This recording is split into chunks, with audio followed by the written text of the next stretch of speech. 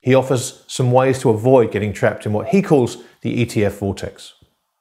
Jack Bogle, the founder of Vanguard Group, who is, I don't know his precise age, he might be near 90 now, is very active. And he speaks and Which writes. is ironic in itself, I guess. Yes, he speaks and writes daily. And Jim Grant invited me to debate him at the spring conference. And even you can't find a more committed proponent of long-term buy and hold equities, use a broad index like the S&P 500, than he. Yeah. When I prepared to debate him, I had a challenge. I had two challenges. One challenge was, what if I beat him in debate? What's your upside here? Yeah. And if I lost, well, I don't look good either. So I wanted very much to read what he's written and to listen to what he's said recently.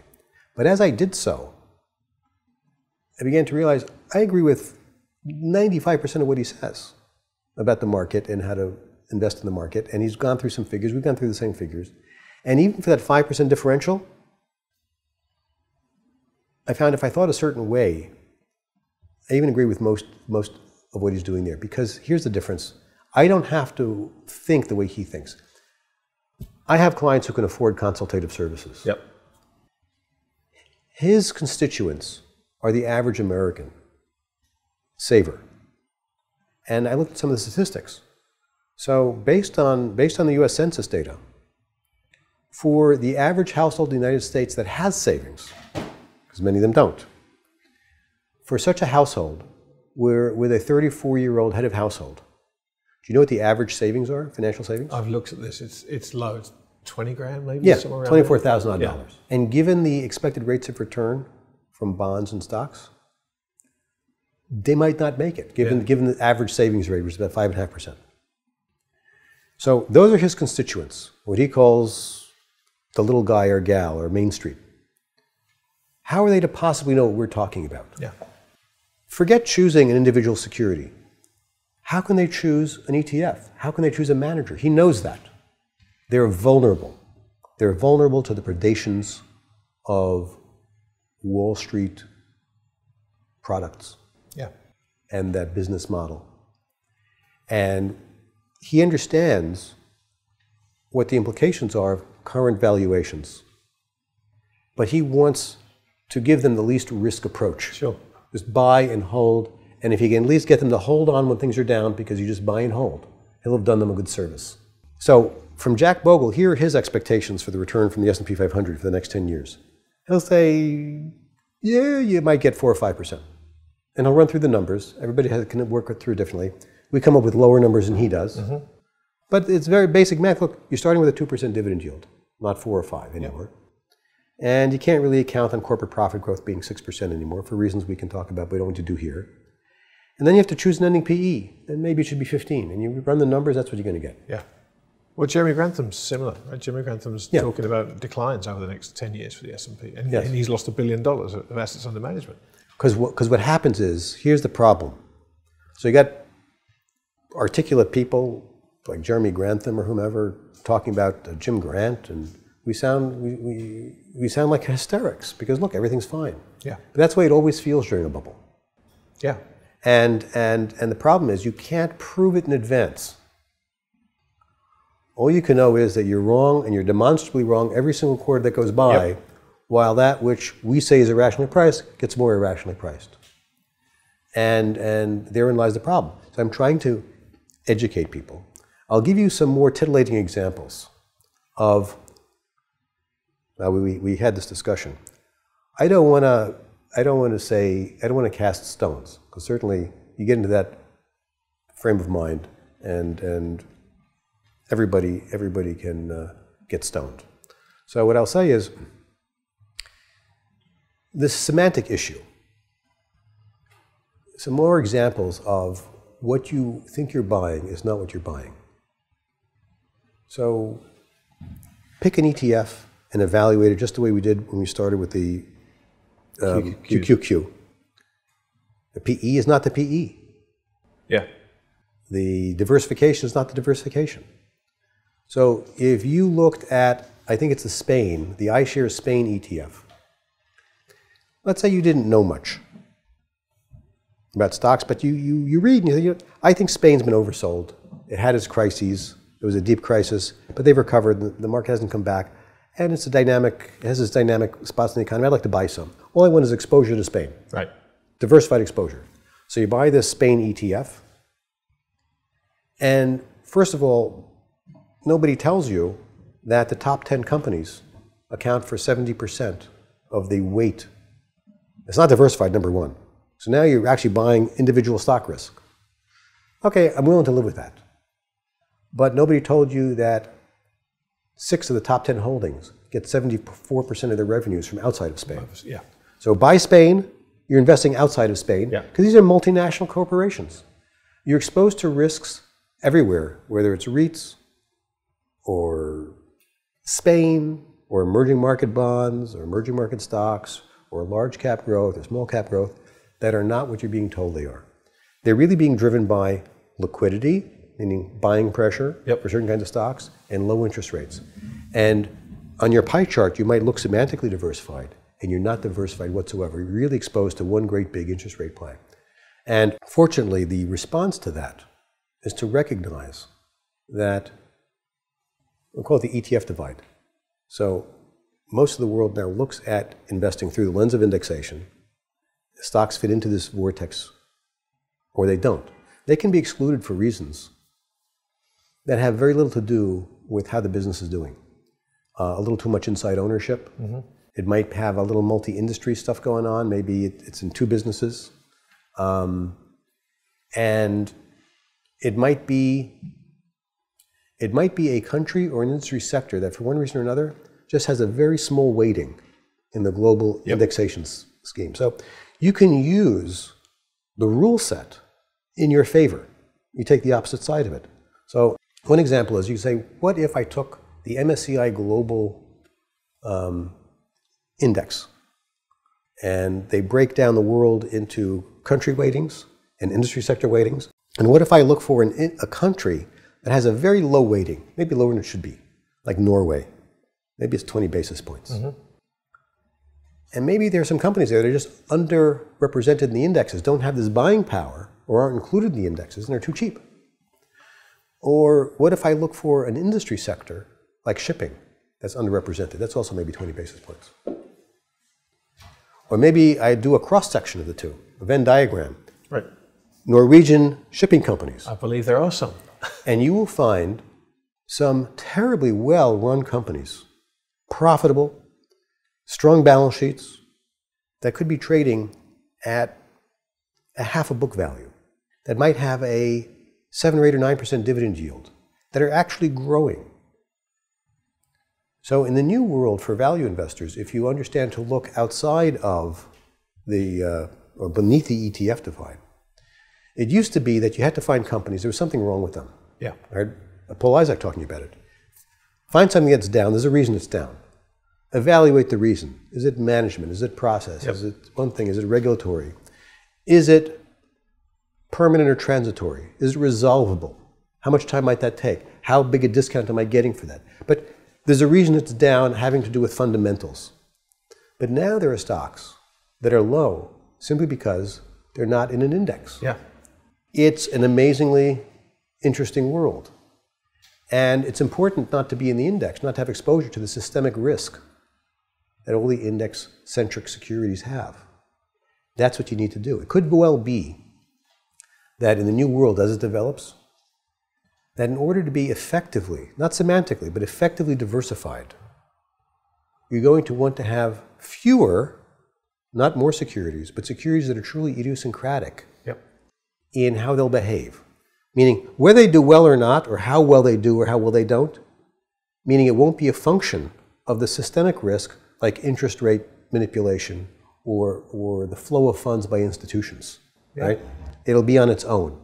That's what we mean by proper diversification. It'll correlate differently for if nobody owns it, no one can sell it. Yes. I mean, but the implications of this are extraordinary because, I mean, if we think this through, A, it doesn't really matter what a company's performance is anymore because to your point about McDonald's, it doesn't matter if the company has a bad announcement, who's going to sell the shares? They're not going to just sell the basket.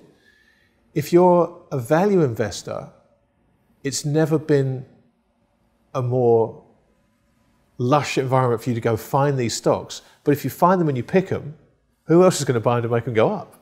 Like you can make the smartest stock picks in the world. Well, but now, to your point, there are value traps, but there are companies that are actually growing.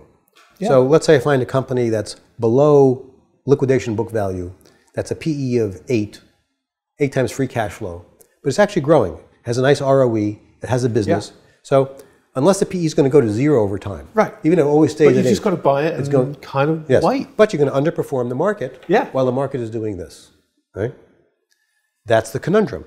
That's the business end of investment management. The thing is that there are so many things one can do, including income. So we went through that income exercise, right? It applies there. Now people need yield. Yeah. They really need income. Like it's important. So it's a yield crisis. It's a real yield crisis. If you have $1 million saved up, you did it. You were a dentist, you were a lawyer, you were a plumber, you did it. You saved $1 million. You had $1 million portfolio, and you put it all into 10-year treasury notes. You want to be safe at 2.1%. So you get $21,000 a year, and then you pay taxes on it. You'll starve. Yeah. You can't live. That's a crisis. Okay. And you look around. 10-year treasuries are 2%, and the high-yield bond fund is 5%, and that's a risky investment. Sure. Okay. That's when you look through the index-centric lens. The same dynamic applies. If you go below the ETF divide, where price is not being determined by pure liquidity, I can find you dozens of different securities of different types. Some are straight bonds, some are not, some are pure equity, some are quasi, that will give you a yield of 5, 6, 7, 8, 9, 10, 11% with varying degrees. Some could be very, very modest, and some would be quite substantial, of either direct value optionality or kind of intrinsic modest growth. But they have to be individually selected. Yep. You're not going to find them in a basket. And they're around. And when I prize people of this, I say, let me give you some examples. They're satisfied. Some people might not want pure equities. They just, I want to stick with something that's more like a bond, like a convertible bond or a preferred stock, or maybe even a closed-end fund that has some certain kinds of securities in it. That can be done also. And something I wouldn't have brought it up at the grants conference. But there is a developing asset class. Now, in the indexation world, they use asset class in the financial world very loosely, as if utility stocks are different asset classes. They're stocks. Yeah. It's an asset class. They behave not much differently than other stocks. But there's a new asset class developing. And a year ago, or more, a year and a half ago, when we started writing about it, we wrote about it in terms of pure optionality of an extraordinary magnitude, but toss-up. It could go to 0, or it could go up 1,000-fold or 5,000-fold. Right? That if you could buy the minimus amount, like 25 basis points in your portfolio, it could permanently and meaningfully improve your financial life. Meaning, if you have a 25 basis point position in a $100,000 portfolio, and it goes up 1,000-fold, you now have a $350,000 portfolio. Do you know what I'm talking about? I'm guessing it's Bitcoin. Okay, cryptocurrency, Bitcoin. Yeah. Okay. Without going into details about it now, because it's a whole another set of discussion. But the idea is that cryptocurrencies are genuinely a new asset class. And for the first time, again, in recorded financial history, there is a method to escape both government or fiat currency or coinage and the inflationary effects either the governments wreak upon holders of currency, or the market does. So throughout history, anytime a government of some sort had control of currency, they would inevitably dilute it. If you read certain books like History of Money, or The Story of Money, like Roman Empire, if you read the sequences, generation by generation, of all the different leaders and how they would debase the currency, they would put alloy into it. Yep. They would make it smaller. They would do various things, even just change the weighting system. You can see it's almost mind-numbingly boring after a while. It happens over and over and over Well, again. and the commonality is they all did it until the point where it collapsed. Until the point where it collapsed. But it's meaningful because over someone's working life, you have coinage and you originally put $100 into it. And by the end of your working life, it's only worth $20. That's the debasement of the currency. It happens right now. So last year, M2 growth, money supply growth in the United States, was a certain number, and real GDP growth was another number. And the difference between them was the increase in the money supply in a way that is basically diluting, basically the inflation of your currency of about 3% plus. That adds up. The yield crisis problem is that we had a 3% inflation rate for most of the century, on average. Your treasury bills on their own, if that's where you put all your money, or your dollars were diluted by 90%. Yep. But it was okay because treasury bills gave you a higher yield than the inflation rate. But that's not happening anymore. Nope. Okay. So that's government intervention or manipulation. But then when people would flee, if they could, if they lived in a place where they could, they lost confidence in the government monetary system. So they bought something else, like gold. The problem, though, was inflation. So you buy the gold, and it helps you for a while. And the value of the gold begins to go up, because more people are buying it. But if it goes up enough, you have the supply problem, because more supply comes on from any number of sources, and then you get a collapse. So a cryptocurrency like Bitcoin is the first time in history we have a currency that is not dilutable, because there will only be 21 million Bitcoins, 21.000 Bitcoins in the year 2140. Right now there are 16.4 million. The average annualized inflation, if you will, between now and then is like 0.2% a year. But it can't go any further, number one. And number two, it solves the authentication problem. Can't be counterfeited. So it's the first time people can hold a form of currency that's not dilutable. That could be a store of value. So by the very fact of holding Bitcoin, for the sake of argument, price is wild now. It's not accepted yet. But there are 3.5% more dollars in existence on a real basis. That means my Bitcoin, by just standing still, is worth 3.5% more. Yep. Okay. So this is kind of a seminal event. Now, a year ago, even 6 months ago, I was 50-50. Goes to zero, goes up 1,000-fold or 10,000. And I can tell you how to calculate that at home, all by yourself. With that, why don't people? Most people don't know about it. If they do, they've heard so many wildly diverse they don't understand opinions. it's complex. You walk away from it, but you really shouldn't. I actually suggested to my clients. I went through an experiment with them, a thought experiment, to see why it would be imprudent of me as a fiduciary to not buy them some.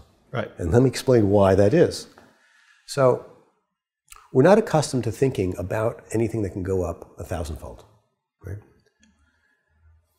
If your sister-in-law or brother-in-law calls you with some special business they're doing and they want you to contribute, you now have a headache. Right. Because there's a social problem. Yeah. But you're not really going to invest a lot of money because you understand it's probably going to go under. Right? So you're not going to put too much money in. You put a little bit in. So socially you can get away with it. And if they surprise you and it goes up a lot, so what's it going to double or triple or quadruple? When people think of wonderful stock, a winner, it went up 3-fold or 4-fold. But that's not going to change your life. You're not going to put enough money in for it to change your life. That's the model we're accustomed to. It's natural that we would poo-poo a Bitcoin. Except we're not accustomed to thinking of a 1,000-fold return. So with a 1,000-fold return, what you can do is, how do you game this? You game the risk by sizing it. Yeah. You can buy a size that wouldn't in any other normal circumstance be worthwhile bothering for. So if you have a $100,000 portfolio, for the cost of taking your in-laws out for dinner, not even a great restaurant, $250, 25 basis points, Yep. that you forget about. If it worked, you have that result. Or if you have a $1 million portfolio, and my business partner Murray likes to talk about the vacation you never should have taken. Yep. Right? It started off when you got in the cab to the airport, and it never got better after that.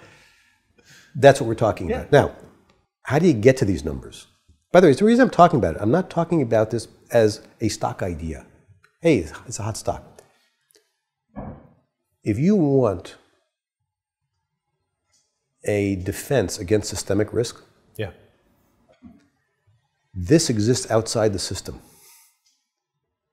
What the central banks are doing, for the first time in history, have coordinated massive multi-year attempt to artificially bring rates to zero, and with whatever risks come from that. This exists outside that system. Yeah.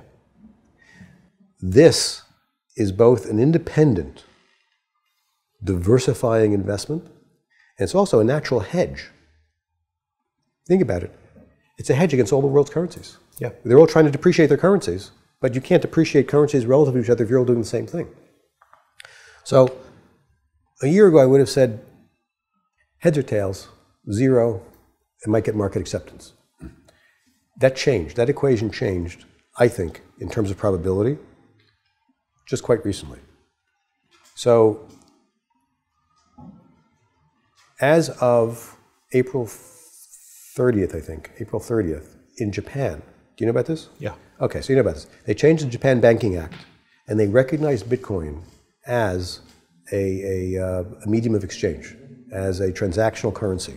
Not a full currency, but they accepted it. They legalized it. And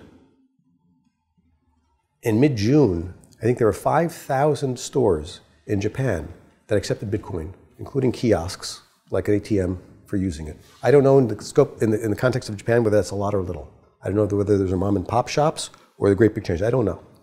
I will tell you, though, that when I learned about this, I tried to get some articles about it. I did a 5-minute word search on Google. It's not exhaustive. Every combination of Japan, Banking Act, Bitcoin, cryptocurrency, Japan. Cryptocurrency websites aside, I couldn't find mention of it in the Wall Street Journal, the New York Times, the Washington Post, Forbes, nowhere. Do you know where I found a reasonably good article about it? In the Shomiuri Shimbun. Yeah. Yomiuri Shimbun, yeah. Okay, it's a Japanese paper. It's the largest circulation newspaper in the world. I think they have 11 million subscribers. That's where they described it. Now, you might infer that the Japanese government is doing this because they would like to encourage some of their savers to part with their yen and expend them to help their economy. Okay. You can confirm that because as of July 1st, in a few days, Japan will also remove the 8% surcharge on purchases made with Bitcoin. And also on July 1st, I believe, Australia is recognizing Bitcoin as legal tender and is removing a 10% surcharge on its use. That, I think, is a seminal event. Yeah. These are two major banks approving cryptocurrency. And I think that you can't, this is intellectual content, you can't put the genie back in the bottle. You might recall, I don't remember, it was in the 70s, probably the 70s, not the 80s, of a Princeton undergraduate for his physics term paper, wrote a detailed, comprehensive guide to building a nuclear bomb, including costing it out. It was like $12,000 or $20,000, including the price of plutonium if you could get it. Right. The CIA or NSA or whoever was all over him, wanting to know where he got this information. And I think his response wasn't much different than probably Tom Clancy gave when he wrote the submarine novel, Hunting for Red October. He said, guys, it's in the library. It's not all in one place. You have to do a little work. Now, they permitted him to publish that paper exclusive of 2 critical pages. Okay? The point, you can't put the genie back in the bottle. Yeah. And this really is a different asset class. And it's new, it has its complexities, but it's important for anybody talking or thinking about long-term investing in asset allocation. It's not going away. Well, you know, I hate to keep you any longer because I've taken up so much of your time, but I have to, there's so much more I want to talk about. Yeah, we could talk for a day. Yeah, but I'm not even Paul Isaac. Right.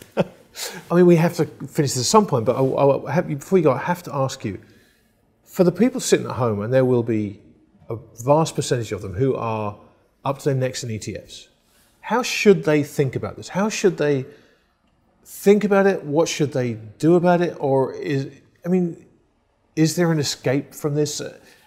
Well, it's a little bit of a conundrum. Yeah. There's a short-term answer, a long-term answer, and there's a proviso in the middle. Yeah.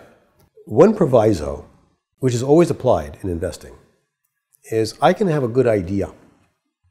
I find a certain niche, a certain inefficiency, and I can do it, and my firm can do it. And we can make good money for clients for a long time. But then other people find out about it, and they start doing it. And then it will cause its own collapse. Yes. Or at least the inefficiency will be bled out of it. Yeah, absolutely. So that proviso is people who are listening or thinking about this and want to go to different places that are a little safer, they can do it, but not everybody can do it. Yeah. Fortunately, not everybody will want to right now because they don't believe it, they don't see it. Exactly right. So one thing one can do is, you might not be equipped to buy individual securities and analyze them that are not that are below the ETF divide. I say it's cheap, but if you don't have the tools, how do you know? You can find a fund or fund manager who has a particular specialty, who's got a long history of doing this. And their performance, like as not, in the last 5 or 10 years, meaning since the financial crisis, relative to the indexes, don't look great. Yeah. Like the names I mentioned. So you can't go by that. Sure.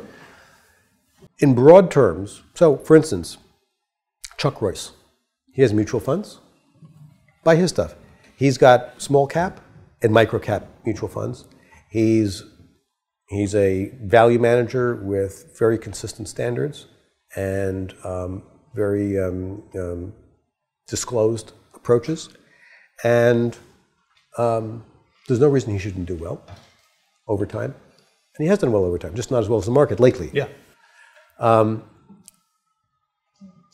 There are even closed-end funds that he has, where you can buy the same as the mutual fund, except at a 12, 13% discount to NAV. Okay. Or people like Mary Gabelli or others. So there are active managers out there with an operating history and a reputation who are more outside, don't have as much overlap with the broad market. I think if you look at Chuck Royce's, even his small cap fund, the holdings in there, he's only about 10 or 12% of the 15 or let's say 15% of the holdings are in the index he's benchmarked against, like the Russell 2000 or something like that. Okay, so he's not really exposed to the same material. On a longer term basis, I think there will be it might take decades to happen, an evolution of asset management. So indexation is not going away. That's the default. Yeah. I don't think the whole market will collapse because there's no place for it to go. It doesn't mean sectors can't. You know, it might happen sooner than later that maybe there's an asset allocation away from these REIT indexes. Well, that's the thing. Now that these institutions are in these, if they reallocate, you can find sector by certain sectors can collapse. So over time, what might develop is that active managers have their own faults. And one of the faults is that they too very often acted not as investors, but they began to degrade into asset gatherers. Mm-hmm. You want more assets, you gather more assets. There's a limited supply of what you can buy that you know. So either you buy those and you bid them up and your new investors don't do as well, or you start buying securities outside your circle of competence and your new investors don't do so well. And they're part of the fault, okay? So what can happen though is managers for the future, active managers, they should focus on that which they do well. It might be a certain type of security. It might be a certain industry or two or three. It might be a certain style. But that's what they do well. And if they're wise, they will not continue or desire to continue collecting assets or assets if they do well. They're going to cap it so they don't invite competition, and they don't dilute what they have. And for asset allocators, the way it might evolve perhaps is they will look for managers who are doing something very specific. They have an expertise in, I don't know, forest products. And even though forest products might not be doing well, you know, the 10 companies they buy do, right? Yeah. And so because of that definition, they will clearly not be able to be measured on a relative basis to the broad index. They're going to have to be measured on some absolute return basis. Can you get 10% a year over a 5-year period? And if they don't measure up, then they'll be dismissed. And then the money will go back into index as a default. Yeah. But there'll be a constellation that they'll start looking for managers with a particular specialty who hew to their strong points. And it might develop that way.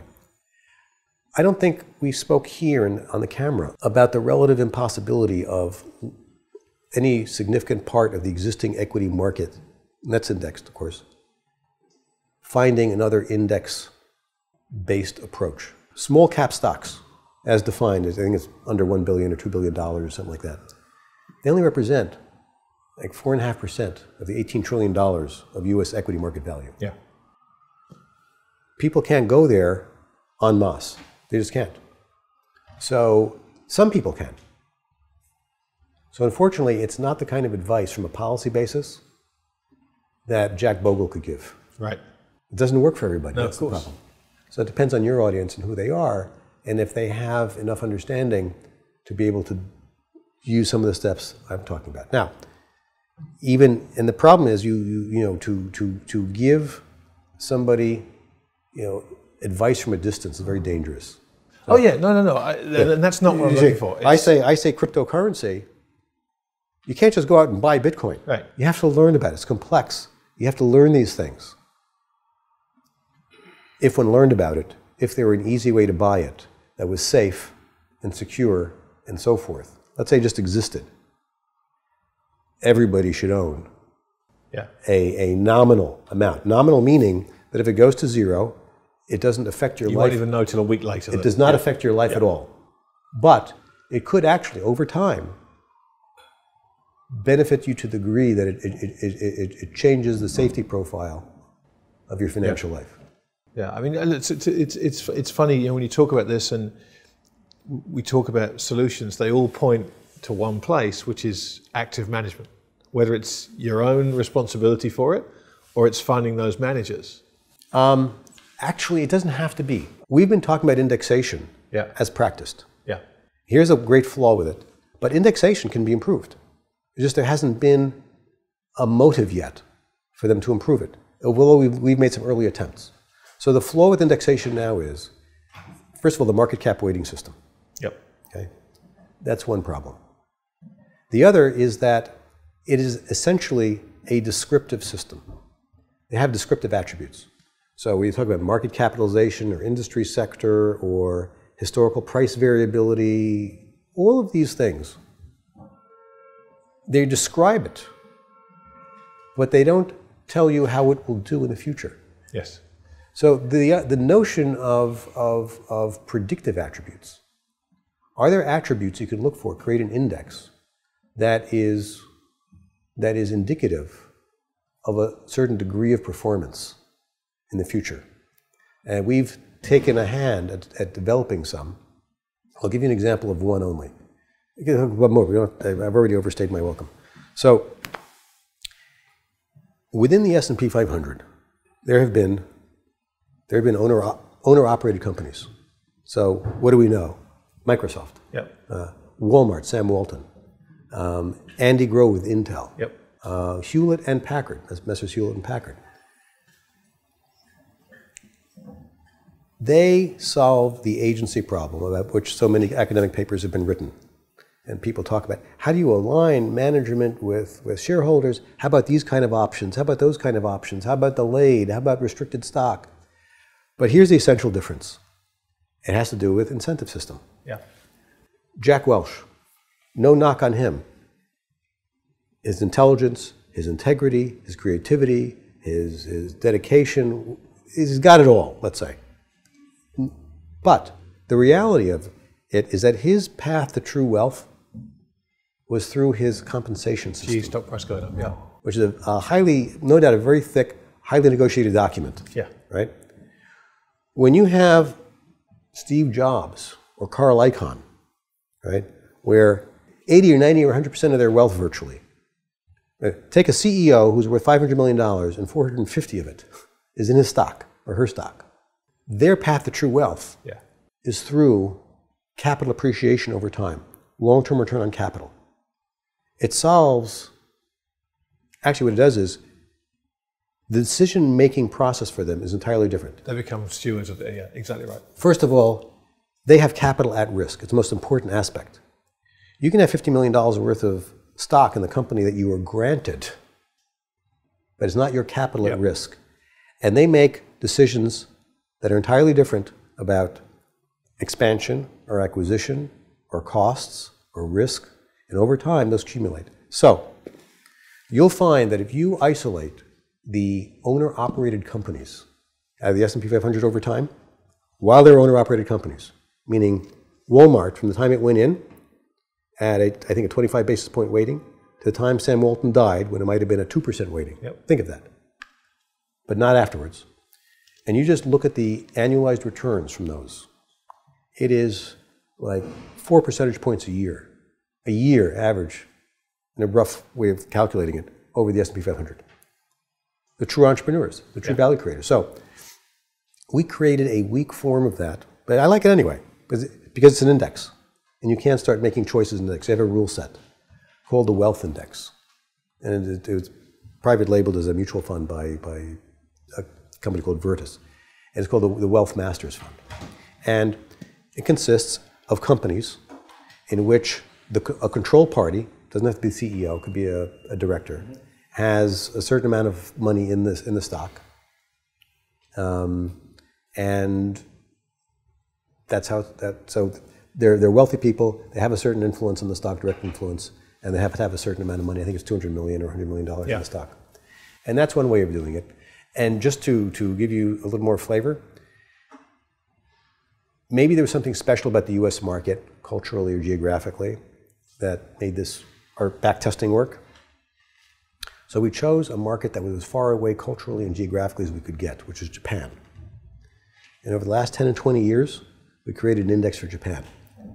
And not only was it up in a market that was down over a decade or two, it actually outperformed the US market. Okay. And if it seems bizarre, it does. The capital at risk tells you. So here's an example, it's actually a real company. Let's say you have a company that makes diapers, Japan. Founder owns most of the stock. Why would this fellow put more money, more capital into a new factory unless he thought he could get good return on it? Yeah.